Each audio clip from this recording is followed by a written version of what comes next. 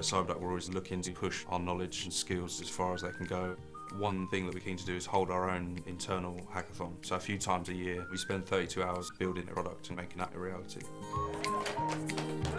There's a movement going on that's the Internet of Things, and that's where people are taking what's going online and actually bringing them into something physical and taking it into the real world. So we did a lot of brainstorming, a lot of sketching.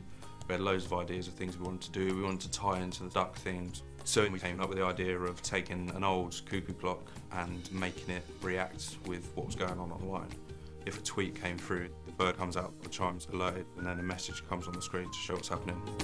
Initially, we started off by working on activating the cuckoo chime. So we used an Arduino to activate that chime. The Arduino, we're connecting that to a server, and the server was run by using a Raspberry Pi, which is a small computer, and allowed us to fit it into the clock.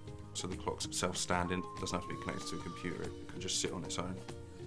We then worked on additional alerts, and we used some rubber ducks and fitted some LEDs into the eyes, which light up based on different situations and inputs from the server and from various APIs. We also connected a second Arduino that was powering a small LED screen. Again, it communicates with the server, and we needed to fit that into the clock. It was quite an issue to make all this 21st century tech actually fit into an old cuckoo clock. So once we got the clock actually working and we kind of done the physical sort of mechanism and we were able to control when it went off, we then needed to work on the server itself. So the developers in our team, they coded a Node.js server that would run from the Raspberry Pi. The idea was that we'd go home and sleep, but we didn't get time to do that.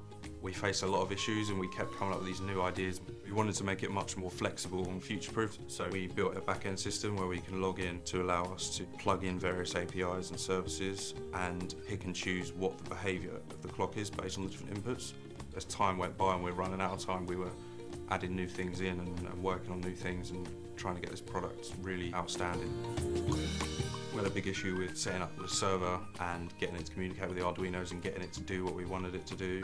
But once we kind of overcome this, it was time to present. So we managed to sort of fix the bugs, but we didn't really manage to test it, which meant that our presentation time was our formal testing time.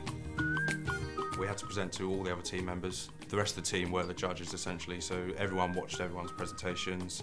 The teams were then going to vote on their favourite project, and that project was the winner of the event. So the pressure of that working in the presentation was pretty big.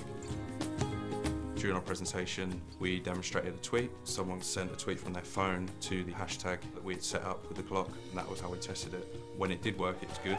We were all sort of happy and relieved. While we were presenting, the rest of the team were sending emails, registering errors, tweeting us, and it was going off in the background, which was good. The work actually finally paid off. The Cuckoo Clock Project 1, all the team were impressed by the length we'd gone to. It's a crazy idea, it's something that we just completely pulled out of our head. But to be able to actually turn that into a real thing that we can use in the office was really good. It was great to kind of give ourselves the challenge and really push ourselves to be completely out of our comfort zone, but still manage to create a really cool product that we can be proud of.